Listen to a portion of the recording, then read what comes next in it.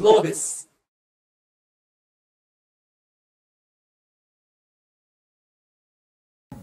Thank you very much. So hopefully James will join us very soon. But let's start off with these two great speakers today on a very important topic of social division. And that actually has not been a new topic. It's been around for a long time. In fact, last year at this event, we did talk about this very important topic as well. But it does have a different meaning today because of the COVID crisis. When we talk about the divisions in terms of international divisions, whether it's the trade friction imposed division, maybe China, US, or developed countries versus developing countries, or within the domestic society, whether it's the division in terms of wealth, education, digital skills. Like I said, it has been a very important challenge for the world for some time. Like I said, in the last 6 months, this challenge has been intensified because of the crisis. And today, we will try to actually come up with some solutions to understand where these tensions are coming from. What is it that is really deepening this division? And hopefully we will come out of the session with a few suggestions. But let's start off with the question. Where do you see the biggest, weakest link in our society? The biggest division we see in our society today? Ken, do you want to start off with that question, please? Okay, sure. Thank you very much. It's nice to be back at G1 Global. That's a very difficult, but I think really simple answer to that is I think myopic short-termism. And looking for the quick answer, that's the big shortfall, I think. If you think about it, we were talking with Trista in the back end. It's the 50th anniversary of Milton Friedman. And I'm not saying that Dr. Friedman was myopic in short term, but his theory was very, very simple, right? I mean, you could put a price on something and it can be valued in the markets. And it was a concept that's very, very appealing to me or as a person in the financial markets. So that's been around for a while. So everybody knows about Milton Friedman. But do you know his colleague? He was Japanese. His name is Hirofumi Uzawa. He's a very tall gentleman. In the later years, he used to grow a beard. But he was known for his quantum economics in his younger days when he worked with Dr. Friedman at the University of Chicago. But during the Vietnam War years, he had concerns about raising his family in the United States, and he came back to Japan. In Japan, back in the 70s, it was a very high growth period, and so it was times of good years, but at the same time, there's problems with pollution, right, and things like that. And so he shifted toward his theory from quantitative economics to this concept called social capital commons, which meant there are things that's very, very valuable, let's say like nature, perhaps education, medical care, things like that. But not necessarily you couldn't monetize it. You couldn't put a price on it. And to me, what that told me is that Dr. Friedman's model was a 20th century model where you rationalized. You could put a price on everything. It was a very, very simple to understand model in a sense. But I think Dr. Uzawa's model was about 50 years early, probably, because in the Friedman years, you didn't have to worry about sort of these. You knew there was limits to natural resources, but you really didn't feel it. But in the 21st century, we know it and we feel it physically, and we see it on the internet. We didn't have the internet in the 20th century, so now everybody can see what's going on in the world in their palm of their hands.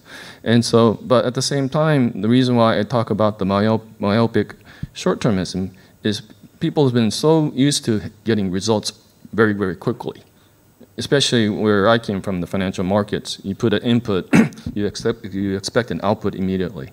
But I think what Dr. Uzawa, I don't know his theory that deeply, but to me what he's saying is maximizing, I think, or looking at the value of something right? Value maximization. And to me, Dr. Friedman was talking about more price maximization, profit maximization. And so, but a value, it depends, I think Yumiko and I, just the three people, probably have different values.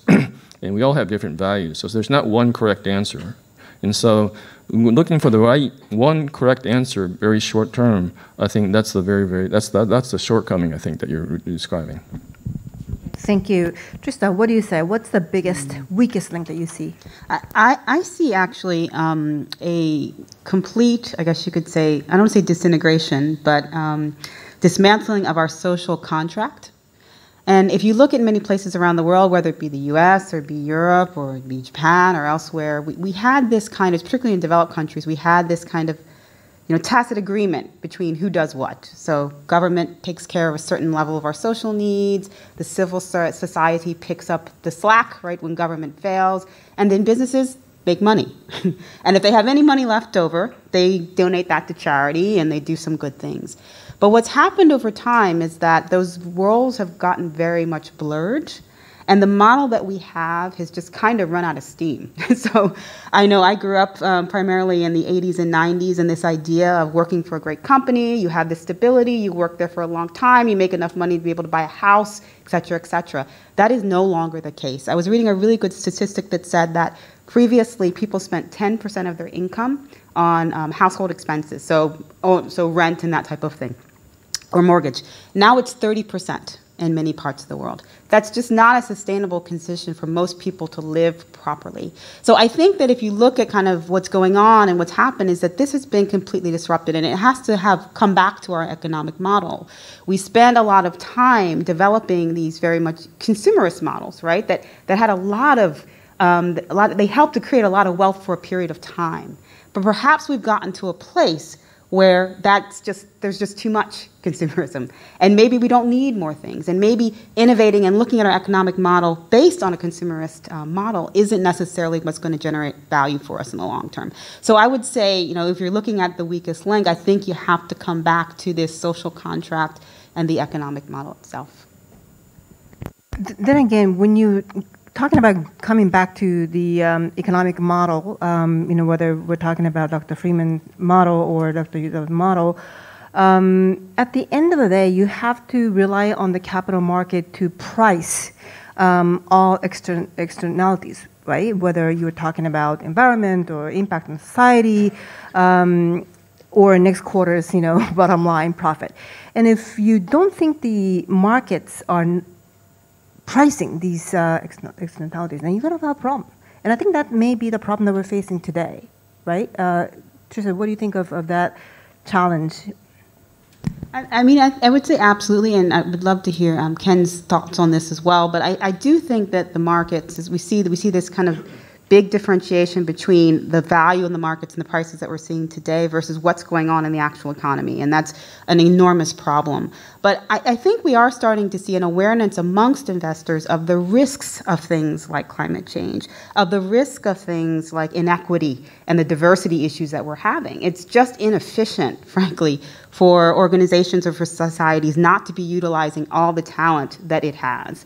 And I think investors are starting to get a bit alarmed about this. And so what we're seeing is we're starting to see some momentum around things like ESG, for example. I know many people in this room and online are probably very familiar with that. And that's a signal to investors of a company that's caring more about these particular topics than others. So I think that there is a shift underway. It's just we're not yet there. And I'd love to hear Ken's thoughts on this point as well. Regarding the markets, there's lots of theories about the markets, but two theories that everybody takes for granted, and one that it's rational, and two that it's a random walk. And I don't think that really holds up, especially the random walk part, because in a sense, the price that you see drives the next price. If it goes higher, people get more greedy, they want to buy. If it goes lower, the more fearful they sell. So I don't think the markets is one. It's not a random walk. And the rationality, I think Dr. Friedman's probably correct, but because he won the Nobel Prize, obviously he's more correct than me. But I think we're talking about long-term rationale. The short-term markets can be very, very irrational. I've lost many money, lots of money, made lots of money because the markets are irrational in a sense. So, by the way, the Dr. Uzawa, who seems like on the opposite on the axis from Dr. Friedman, he didn't really neg on the markets. He said the markets basically was helpful because when things went way too far, it always had this sort of mechanism to bring it back. So in that respect, I think in the long term, I think markets tend to be rational, but in the short term, I mean, when we saw the market starts to rise and the coronavirus is spreading, who thought it was rational?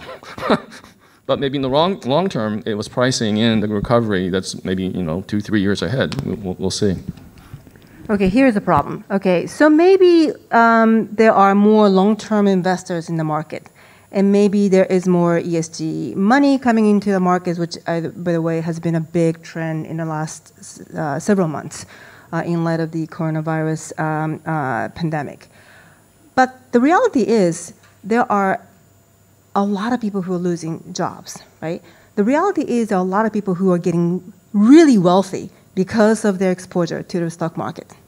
And that has happened dramatically in the last 6 months. Well, by the way, it's been around for a long time, but it has been intensified over the last 6 months. People got even richer, some people 1% or 3%, however you want to define the wealthy people. At the same time, that massive layoffs. So the reality is, some people are going to lose jobs, some people will lose income, some people are going to be extremely rich in the very short period of time. These people, especially the ones who are losing jobs, they may not be able to wait that long, even though there is a trend in the marketplace in terms of looking at things on a more long-term basis. So what do? We are facing this humongous crisis, massive job loss.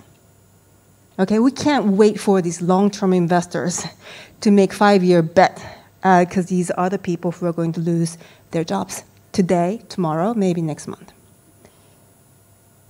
Trista, do you have any thought? The timing issue. Yeah, I think that in terms of the short term, unfortunately, that's going to happen, right? And one of the things that we actually saw leading up to when the pandemic hit was this shift in terms of, I was talking before about the social contract in terms of who's supposed to do what. And this shift around desire from the general public for government to step up. And so we've seen some markets where government actually has started to do things that they, frankly, I would be surprised they would have ever done. So governments that were more conservative, doing things that seemed more liberal, governments that were more liberal, doing things that seemed more conservative. I think that we are in a period of time for 6 months to a year where we're going to have to all learn to live with more government interventionism just to keep the ship from sinking completely, right? So I think things like, for example, you saw in the European Union around protecting jobs and that some of the actions that those governments took there, I think that was incredibly important. Keeping people from being evicted from their homes was also a very important action that happened in many places as well. So I think in the short term, that's going to happen. In the long term, I think, and we'll talk about this probably throughout our discussion today, we're starting to see companies be built that are just better companies. So I think in terms of the business sector, we're starting to see lots of established business saying that we need to be thinking more about the social side of issues and the consequences of our actions, either the products we produce, the services we make. We're seeing this in the tech sector now, for example. And they're starting to think about we need to be looking in new places for more talent. We're starting to see talent more distributed in different parts of the world. So perhaps we can integrate more people into, for example, technology revolution and that type of thing that we wouldn't normally have done so before. So I think there is opportunity in the long term, but yes, in the short term, it is going to be painful and it's going to be messy. And hopefully we'll come up with those mechanisms that can kind of help us weather that storm. I'm going to ask him a very controversial question. I gave you heads up, so I hope you are prepared to answer. This is going to be a very harsh question. Okay, you have faced the reality, which is basically to say you may be going bust tomorrow, okay? You have employees who are on your payroll. You have a choice. You can let 50% or 80% of employees go, and you can choose the ones maybe without the say key contract, so irregular workers, so you probably let go these irregular workers to survive, right? And then you really look at today's balance sheet, right? You're not worried about tomorrow, because I don't know if you don't know whether you're going to make it tomorrow or not. When you are facing that kind of situation, as somebody who is running a company, what decisions, what do you have to do? What do you need to look at in terms of the elements that will come into your decision-making process? Is this really today's profitability, so you can be alive tomorrow? And when you do that, you kind of have to make choices, and some of these choices are extremely harsh ones, which may lead to termination of your employees. That's harsh, but you probably do it, right? If you were running a company. Because I used to work at the same firm that you used to work at? Yes. Both Goldman Sachs. Oh, you said it, not me. Well, obviously, it kind of depends on the situation, right? So if my business is super leveraged and I have no way to go, then it's not half the employees. It's like including myself. Then the whole company just goes belly up, right? And so, but if you're talking about a situation where it's kind of a slow, kind of a grinding kind of bust. In the end, I think though, if you're confident in your business in the long term that this is a short-term impact, then you obviously want to keep your employees. Especially if they're good employees. If they're sort of employees that sort of on the fringe, maybe that's a good excuse to lay them off. But if assuming all your employees are what you consider to be creating value for the company, I think laying them off would be the short-term myopic easy answer. And I don't have to. Well, if I'm a private company, I don't have to please my shareholders, other than let's say myself or the few. If you're public, even if you're a public company, in a situation like this, if it's just me going bust, maybe. But it's almost people on the same boat. And so I would think even in the public markets, the shareholders would think like, well, this is a situation where we need to grind down and start thinking about rebuilding the business. And how the heck do you start rebuilding a business if you lay off half your employees? Is sort of my take on it. Well, I guess that would lead to the next question. So, Tricia, you mentioned there is this role of government that is going to be very important, right? So we are facing this job market crisis. We are going to see a lot more bankruptcies, and there will be a lot of people losing their jobs. The government should step up and then intervene in terms of, saving these businesses, which would be otherwise, going bust. Is that what you're suggesting here? No. So I think in some instances, the government can, like for example, we've seen in Japan, step in and offer aid to businesses to help them weather this specific period of time, right? So either covering social charges or literally sometimes in instances paying companies not to lay people off. I think that's the most important thing, because after you come out of it, as Ken mentioned, and the economy starts to pick up again, it's very difficult, particularly in a market like Japan where the labor market is tight, to find people and to start being able to support that demand if you can't find the employees, right? So the question is, how long does that period need to be? So I think, yes, some companies will probably have to go under, and that's an incredibly unfortunate thing, and we need to be doing everything we can to make sure that does not happen.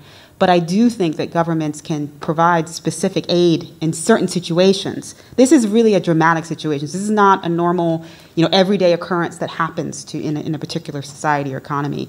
So I think it's an exceptional situation. So it requires an exceptional response. I think you're trying to get at something that I didn't really answer. Let's say 100 years ago, my business was a horse carriage driving company, right? 100 years ago, and there was the horse flu, and all my horses died.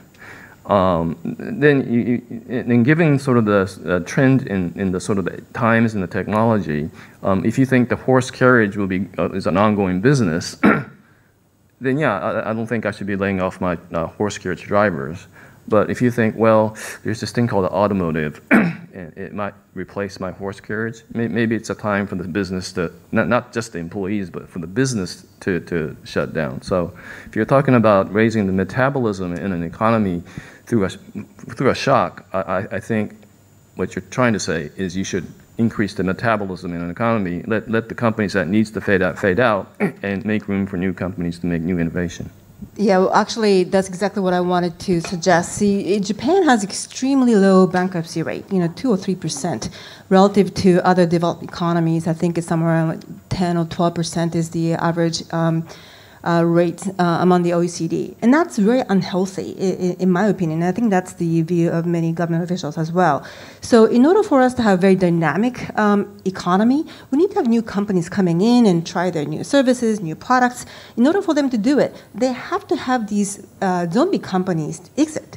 That hasn't happened. And in my opinion, this crisis may be an opportunity. Not that I think I want to see a lot of people losing their jobs, but I want to see more new blood coming to the system and trying, their new ideas and, products and services. And again, this may be an opportunity for Japan just because we have been having extremely low bankruptcy rates. So that's what I was trying to get at. But it's a very controversial, argument because you don't want to see people losing their income because, at least on a temporary basis, that means there may be even widening gaps between, the top 1%, 99%. Yeah, I think the zombie company phenomenon is, to me, that's a real problem, actually. And I think this example of the horse carriage is a wonderful one, right? Because we know that we're moving to a world that's digital and a world that's connected, right? And I think certainly businesses that are not in support of that or not aligned around that, they cannot survive. So even if we support them for 6 months, maybe it allows us a transition period to get these people towards companies that are going to succeed, right? So I think that there's not an either or answer to this. There's probably somewhere in between where we can find some way of phasing out the things that, are kind of old school and don't work anymore and kind of moving people, if we can, in some way towards something that's more productive. Right. And I think we have James online. Finally, James, hi. Can you hear us? Hi. Yes. Yeah, I can hear you. I can hear you. You are missing in action. Thank God you are with us. James, we were just talking about the biggest challenges that we have been facing in terms of social divisions. And I wanted to ask you to talk about the sort of divisions that you're seeing from the international perspective, and especially between developed and developing economies. There was a lot of tension, global tension, around the trade frictions before the coronavirus pandemic hit us. But I think that has gotten even worse now. So what do you think, from your vantage point, what is the biggest, weakest link, I would say, in terms of the social division that we're seeing? Yeah, well, so I was just listening to the conversation, Yumiko, you were having with Ken and Trista, and I'd say one thing about that to start, which is that one of the big trends that is going to come out of this pandemic is that there's going to be a rise of a kind of new era of big government in Asia. And this relates to the question of the zombie companies and whether it's going to be possible for governments to remove stimulus at a time in which, if you're in a finance ministry, you think, well, we're going to have to change the economy anyway, but do we want to do it yet? Is it politically acceptable? And there's going to be all sorts of difficult questions like that, where actually the answer is going to end up being a larger state, particularly in a region that has traditionally had a much smaller state than in Europe or even in North America. And so whether it's the size of the stimulus packages, the acceptance of much wider types of surveillance, whether it's investing more in healthcare, there's going to be a whole range of ways, I think, in which, whether you're in a rich country like Japan or South Korea or in Singapore or even in poorer countries, there's going to be a move towards a bigger form of government, which is quite similar to what happened in the United States in the 30s or has happened after pandemics in history. I mean, in terms of cross Asia, of whether there is going to be, I fear, a greater divide between the rich countries and the poorer countries.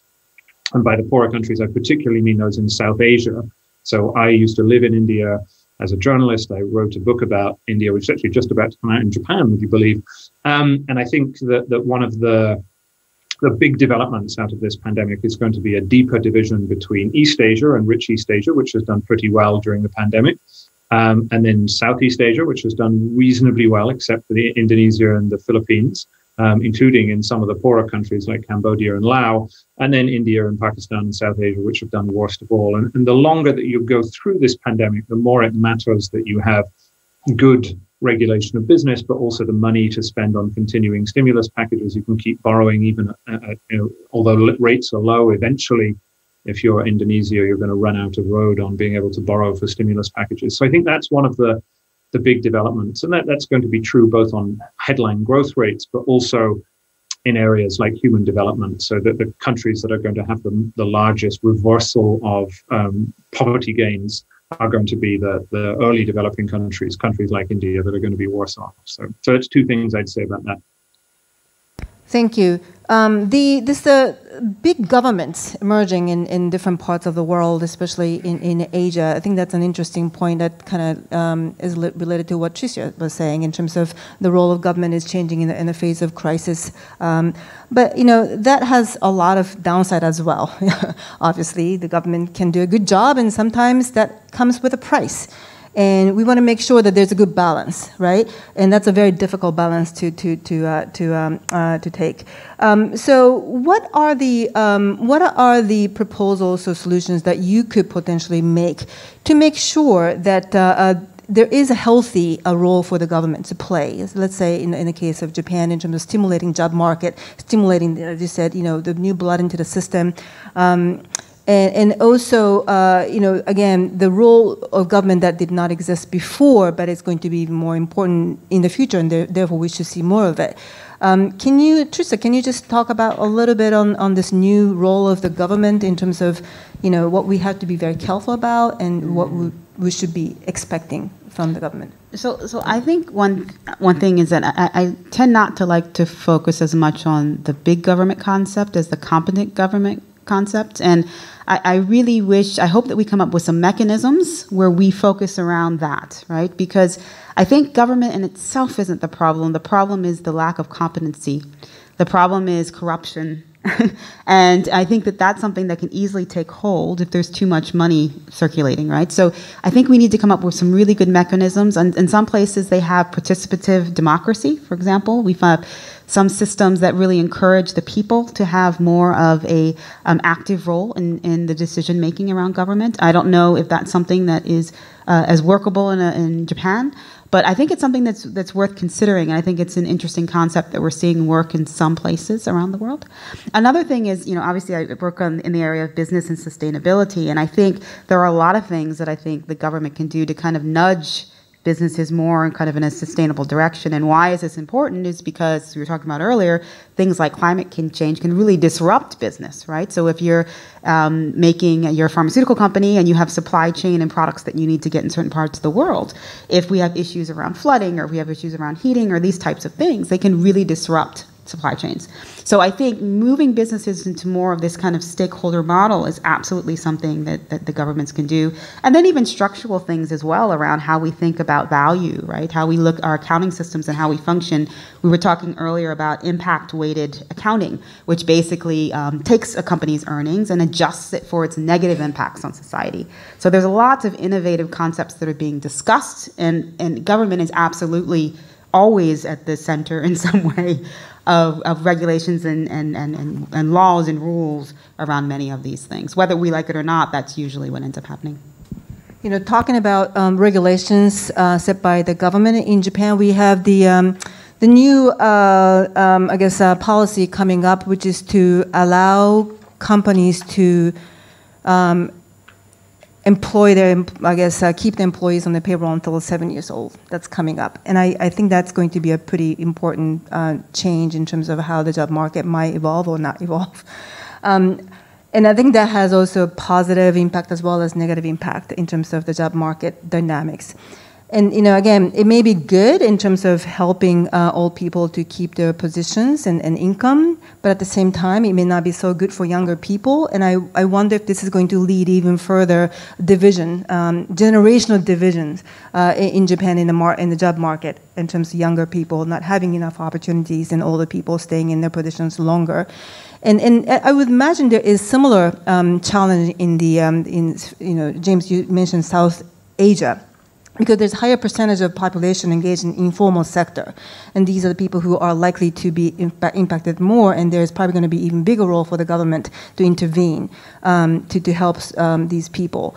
So my question here is, in terms of the job market and how dynamic that can be, by stimulating the market by having some sort of regulations. For example, in the case of Japan, lifting the retirement age.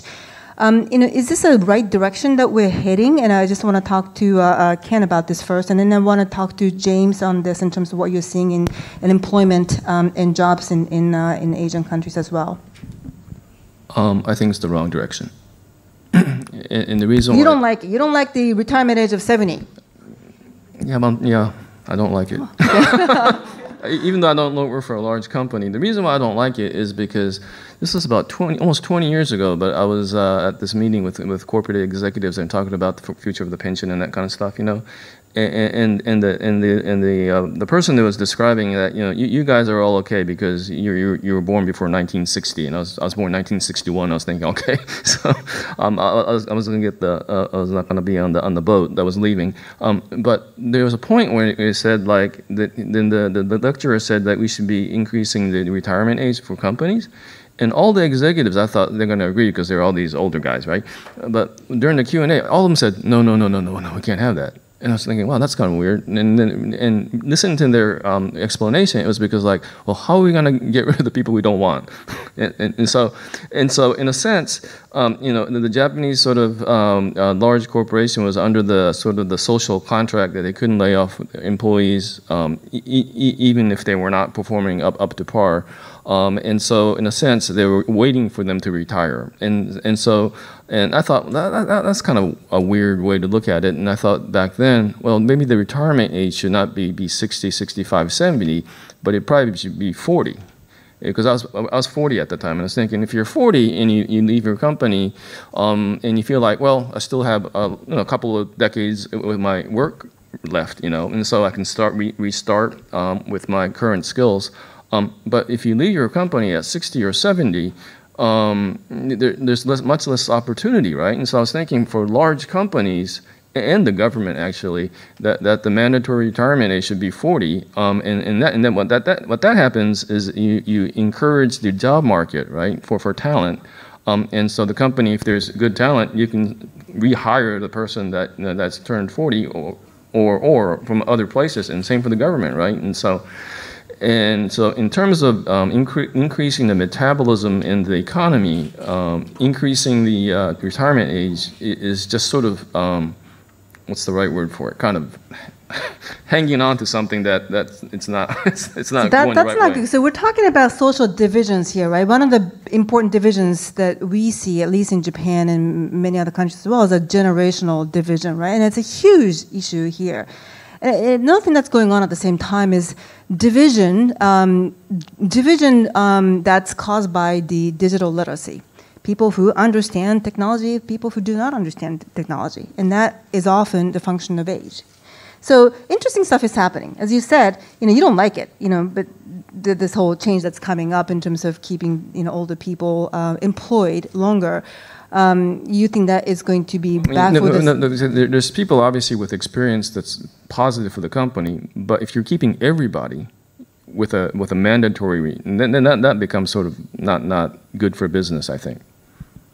Yeah, because at the end of the day, you actually do need to hire good people with the right skill sets, and right skill sets. When we talk about right skill sets, often we're talking about digital skills, and quite frankly, I'm not sure if older people would have more of those skill sets compared to younger generation.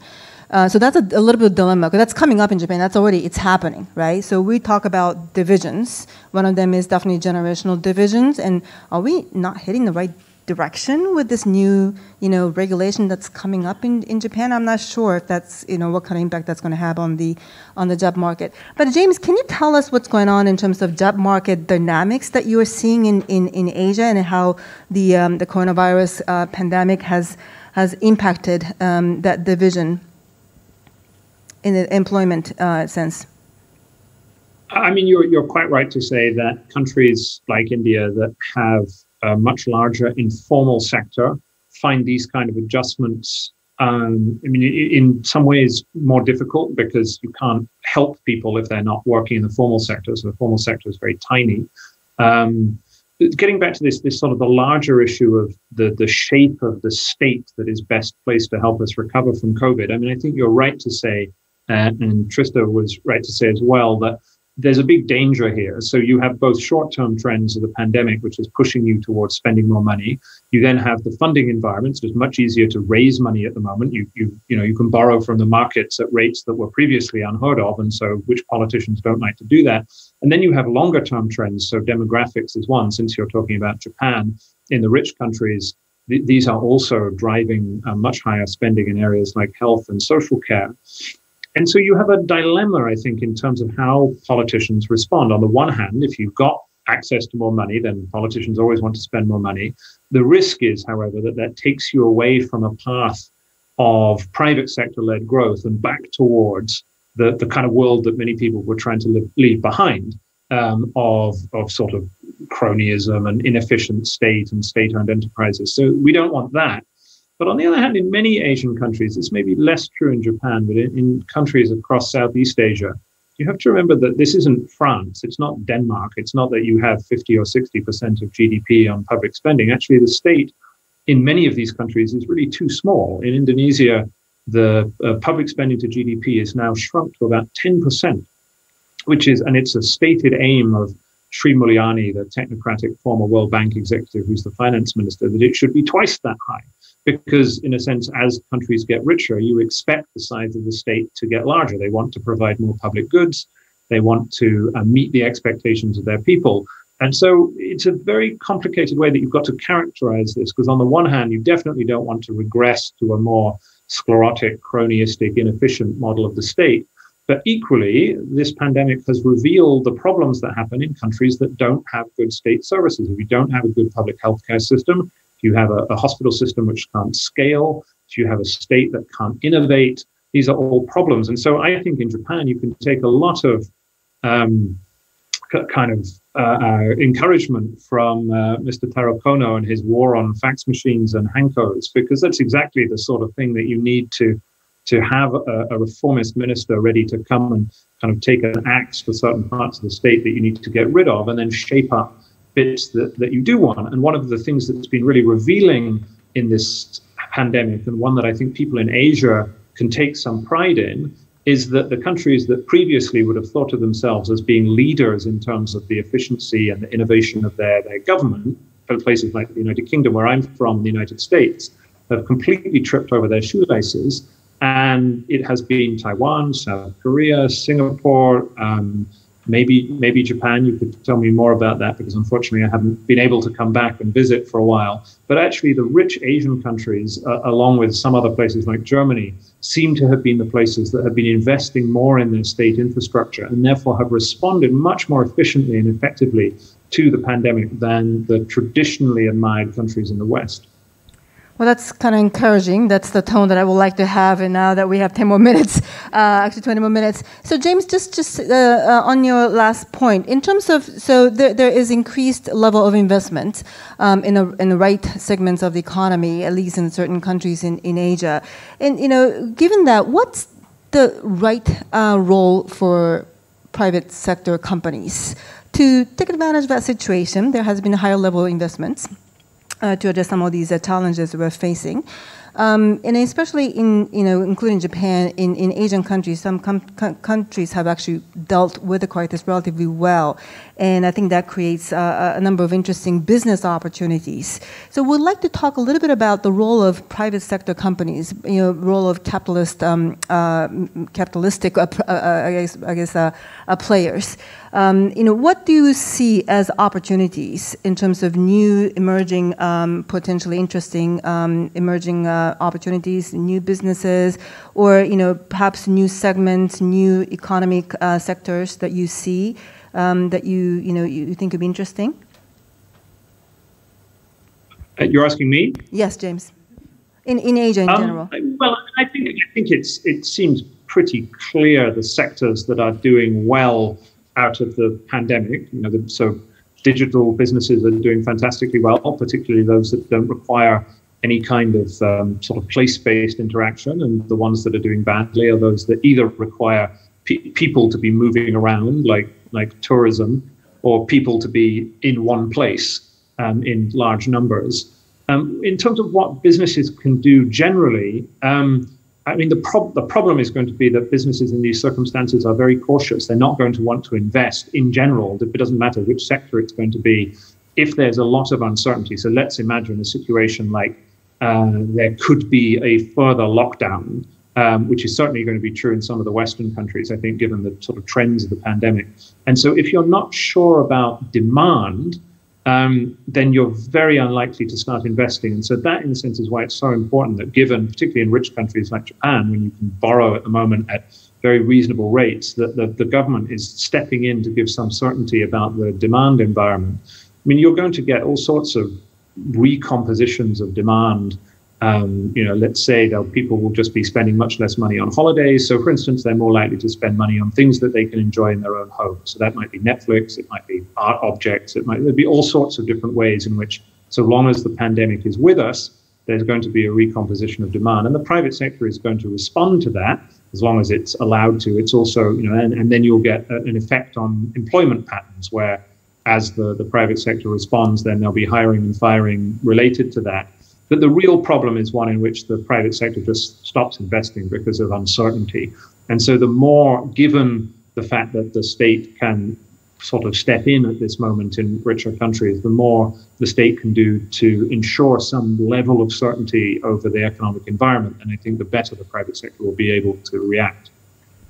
Thank you. Trista, do you want to say something about the role of business here? Yeah, absolutely. So I think that business, as we've mentioned, is having and being forced in many ways to step up and address a lot of these problems that we talked about the state would have normally addressed before.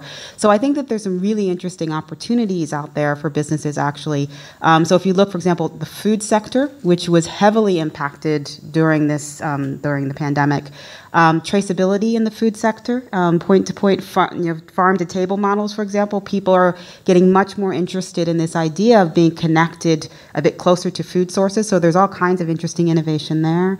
I think certainly in healthcare, if you look at where many pharmaceutical companies spent money in the last several years in terms of innovation, a lot of that, and I've worked with several pharmaceutical clients, has been around orphan diseases or diseases that are very difficult to treat.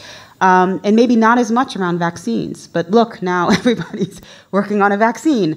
And I think that will actually build competency to deal with some other illnesses and diseases and situations that may be more rudimentary, and we can perhaps find opportunities there. And then I think just in general, in terms of the business model, there's definitely, we talked about this stakeholder capitalism model. There's B corporations, which is a certification that basically certifies companies that are profitable and also sustainable. And you have large companies now who are moving to that model, such as Danone is one, Givaudan, which is the largest flavoring and food flavoring and scenting company in the world, who's actually trying to move to that model as well. I think that's really interesting that these companies are seeing opportunity in these types of subjects. So I think that there's a lot of things certainly this private sector can step up and do. Thank you. I think we might have to start taking some questions. I think we're going to take a few questions from the audience, and then we may have some questions online as well. If you have a question, if you can please raise your hand.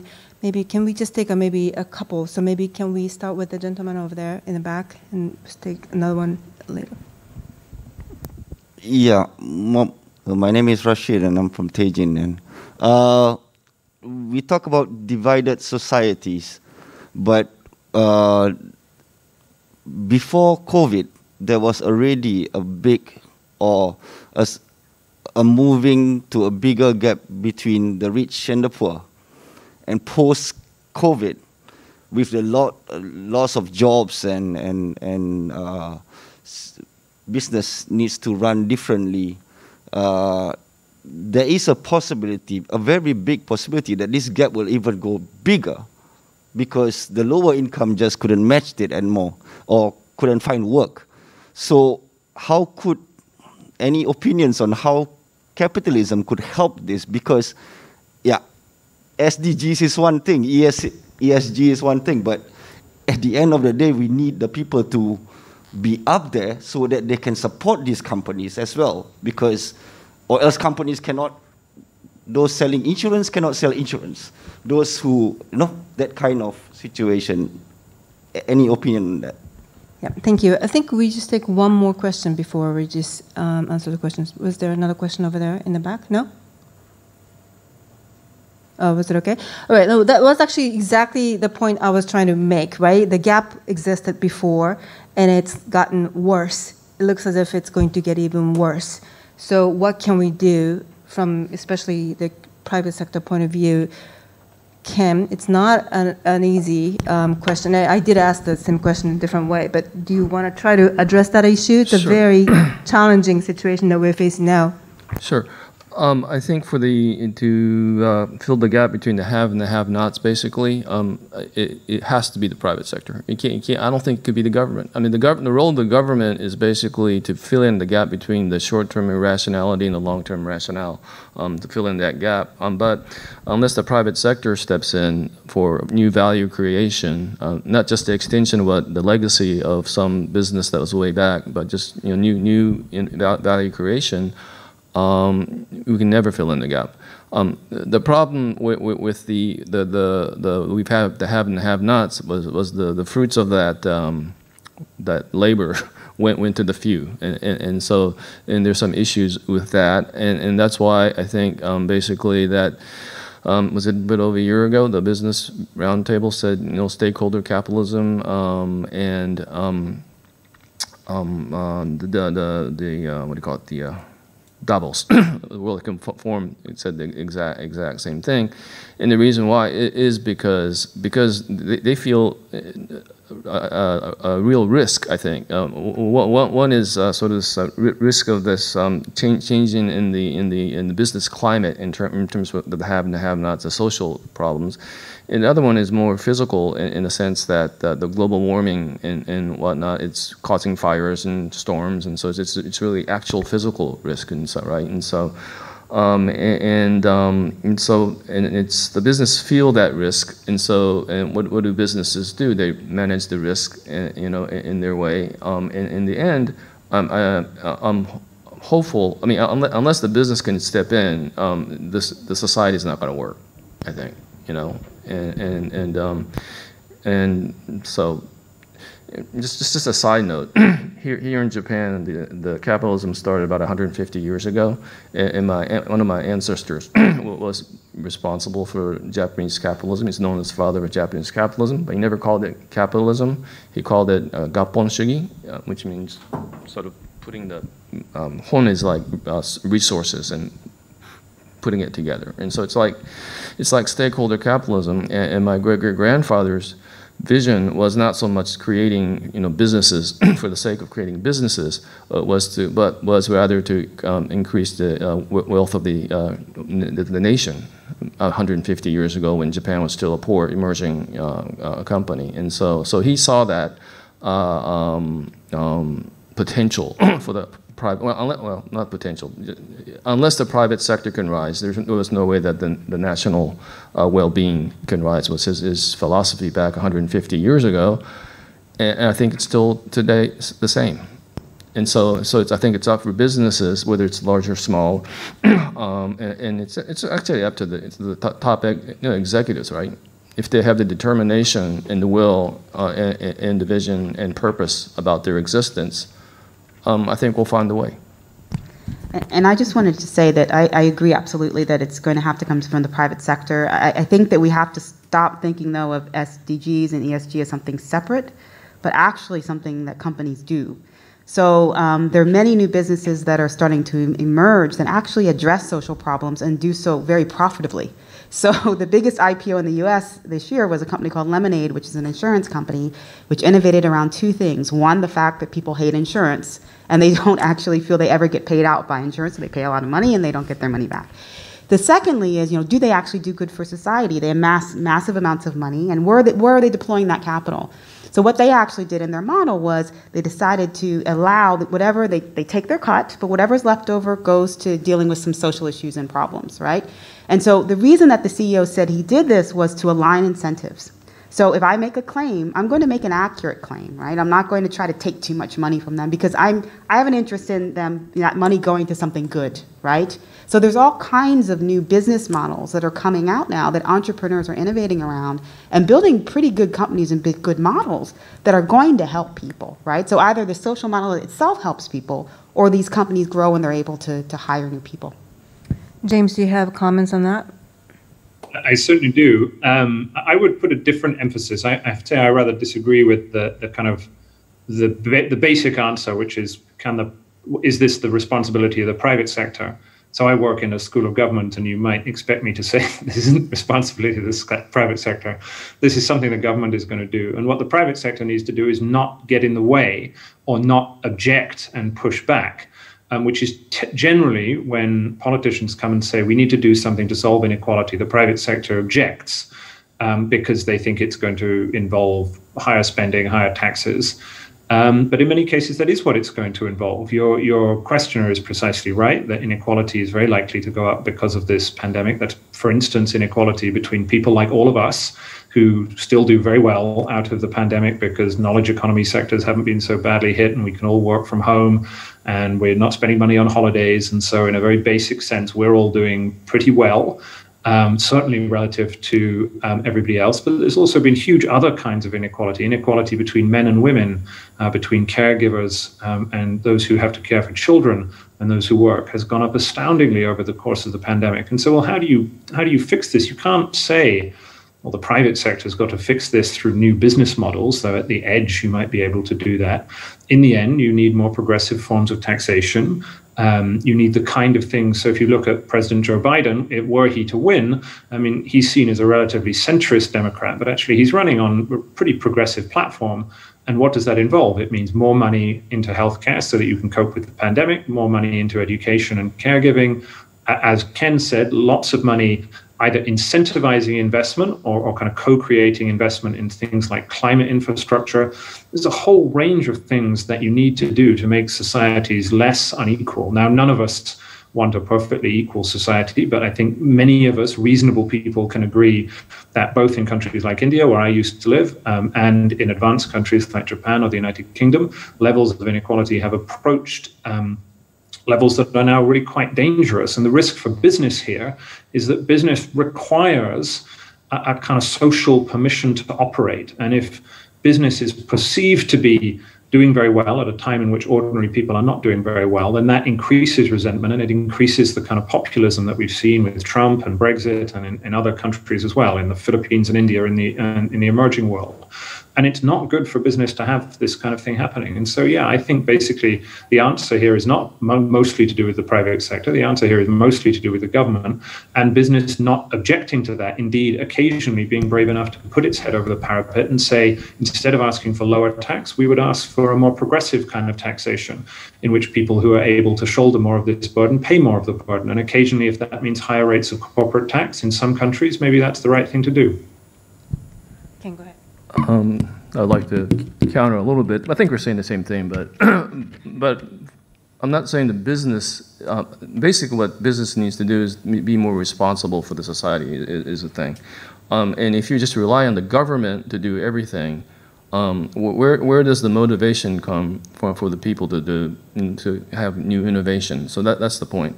I think there should be some things on taxes, like I think carbon tax is a real, I guess, risk for some companies, and I think it's something that we should really be looking at, things like that.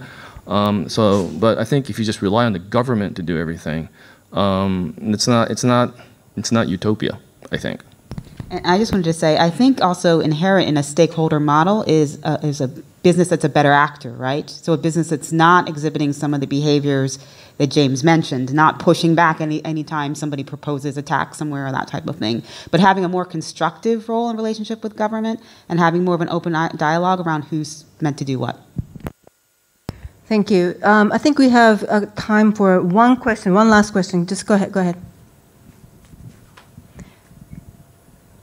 Thank you for a lively discussion. I love it, actually. I'm also in the camp of probably business owners to really take responsibilities, et cetera. But when we say business owners, the private sector, et cetera, we're thinking maybe large companies, big, companies, et cetera. In my mind, it's everybody. Everyone can be a business owner, correct? So in the previous session that we attended downstairs, it was about startups, venture capitals, investing in startups, et cetera, and opportunities that exist in Japan currently with the startups. Is there a way that we can trigger that and motivate that furthermore, maybe for the general population to almost step up and say, we can be business owners ourselves? And perhaps more of those would almost replace the big company model, if you would. So just your thoughts. Yeah, I think it's tricky because I don't think personally we'll ever have enough startups to replace Mitsubishi and Toyota and all these other large companies. They hire massive amounts of people and have such an important role to play in our economies. But I do think that we can do things to encourage entrepreneurship. And I would say, actually, if you look at the social venture, social entrepreneurship space, a lot of traditional industries are actually being hurt pretty profoundly by these companies that are better social actors. So if you look at consumer products in the US, there's some really good research that's done by NYU, and they found that in the last 9 years, 57% of the growth in consumer products has been driven by products that have been marketed as sustainable. And they only make up 16% of the market, right? So they're driving a lot of the growth in that particular sector. So I think there's absolutely opportunity for entrepreneurship. But yes, you need to have structural changes and reforms in order to encourage more startups here. Yeah, I would. Shall I come in? I would echo. I thought what Trista said was very helpful. I mean, I think this idea of sort of the duality of the private sector needs to do everything, the government needs to do everything. It's not very helpful. And so, in a sense, you're talking about a state that is trying to enable and innovation from the private sector that then is creating businesses and business models. And so you need innovation both from very big companies, but also from small companies. Generally speaking, it's quite hard to innovate within very large organizations. And the type of innovation that we need coming out of this pandemic, I mean, you just look around you, you need innovation everywhere. You need innovation in disease management. You need innovation in corporate organization to come up with new ways of working that don't involve us having to fly everywhere, both for pandemic and climate related needs. You need innovations like things like B Corporation, which Trista mentioned, which is a very exciting model of ways in which businesses can adapt and meet an incredibly challenging sustainability agenda. But yes, you also need regulations in a business environment that is conducive to startup growth, not just in the tech sector, but in all sorts of other sectors as well. Because in the end, genuine innovation is much more likely to come from the bottom up if you can find a way of helping small businesses grow. When we say businesses, I think in Japan, I forgot the exact number, but in terms of the employment, it's not the large corporations, but as you find, it's actually the SMEs, right? And the SMEs are not public traded companies, and so guess what? They're the owners, and so they have a really vested interest in their community, in their business, and so and they can make decisions theoretically much more quickly than a large corporation. So in that respect, I think it's there's some hope in that, and then the younger generation that's taking the reins from the older generation, I think, have more of that mentality. And for me, I'm really actually optimistic beyond 2020 for Japan. or just the reason is in the past, in the Showa era, we had this made in Japan, and it was great, right? And we had this Japan miracle kind of stuff. And then we got beat up by Japan bashing, and we said, I'm sorry, so we'll make it in your country, made by Japan. and Japan bashing became Japan passing for the last 30 years. And from 2020, I'm thinking like not made in Japan, not made by Japan, but made with Japan for a sustainable world. And there are so many large corporations, SMEs, so many talent here that can really play a role in that, I think. Well, thank you. I'm afraid we are completely out of time. I know it's such a big topic. An hour is not enough to discuss this and then I'm sure there are a lot of other questions that people might want to ask. We'll be hanging around. If you'd like to grab any of these two people, we'll be around for a little while. But I think the bottom line here is, I listened to some of the other panels this morning, and there are just definitely common themes. And one of them is the fact that this is an opportunity. In an earlier session, I think it was startup, as you mentioned, there was a conversion between impact funds and regular VC in terms of how they're doing, in terms of what kind of investments they're making. I think here we can talk about the same conclusion here as well. I don't think it's the, one is right and the other is wrong. I think there's a lot of conversion in terms of, in terms of traditional role of capital players and the sort of more recent focus on the stakeholder approach. And quite frankly, in terms of the government role, it is evolving. It is actually going to continue to evolve. I do think that we have learned a few things in terms of striking the right balance in the past crisis, and I think there are going to be new lessons to be learned from this crisis as well. And I hope one of the lessons that I personally would like to see is the government role in terms of how to stimulate job market, especially with regard to startups, especially with young people, especially with those entrepreneurs who might be coming up with all kinds of interesting ideas. And that's especially important for Japan, but also in other countries in Asia as well. So hopefully that will be what you Ken said, 2020 is going to be an interesting year kind of theme. We are going to see a lot of new things coming out of this crisis. Some of them are going to be challenging and others going to be very exciting and promising. So anyway, let's please give them big hands for a great discussion. Thank you very much, Ken and Trista and James. Thank you, James, for joining us. Globus.